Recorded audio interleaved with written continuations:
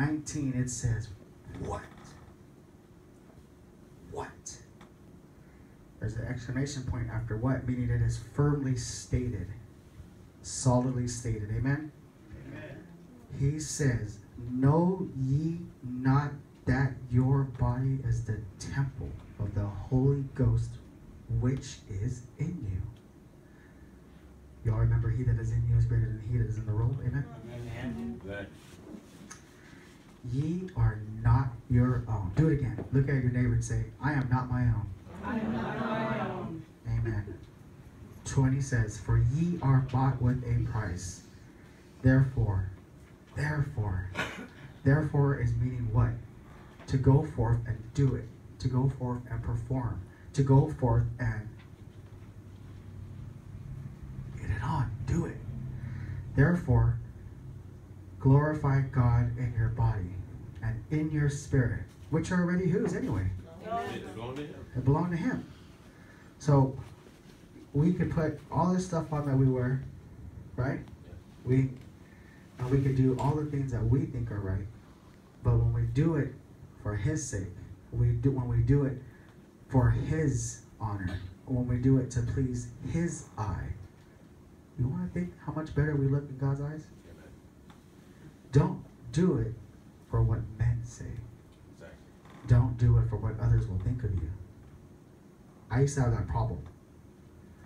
I used to think that I had to have the $100,000 car and all that stuff, and it doesn't please no one. You think it does, because while you're there, you're thinking, man, what a blessing.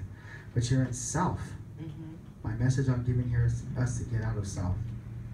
Get into his word. Realize what God's going to bless you with if you get out of self and you give freely and you give ungrudgingly. That ungrudgingly power of giving will make God want to give back to you. That's right.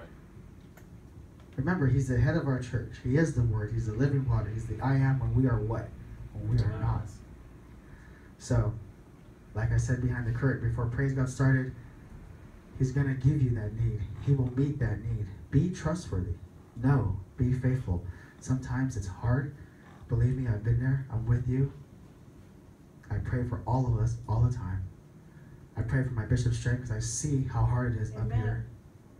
I pray when I talk, even if I just get to talk to him for a few minutes, when I get off the phone, even if it's a 15, 20-second prayer, wherever Bishop is right now, I ask you, Lord, to give him safe travels, and whatever his needs are, may they be met.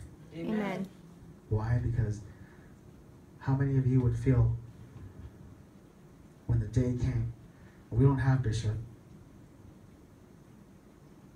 did we really take away what he taught us? Did we really be a sponge to the Word of God and let it soak into our hearts? Remember, you're going to be at that throne one day, and your tongue will confess and your knee will bow. But remember to renew that renaissance.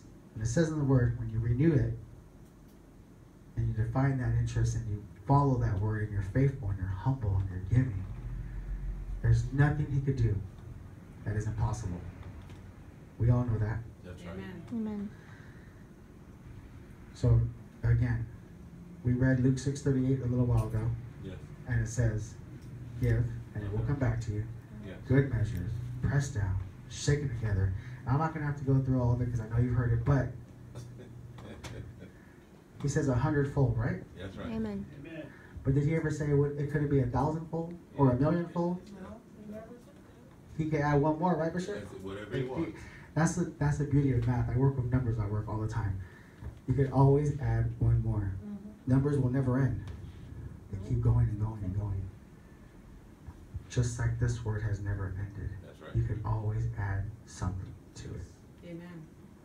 I just want you to get from it what I have.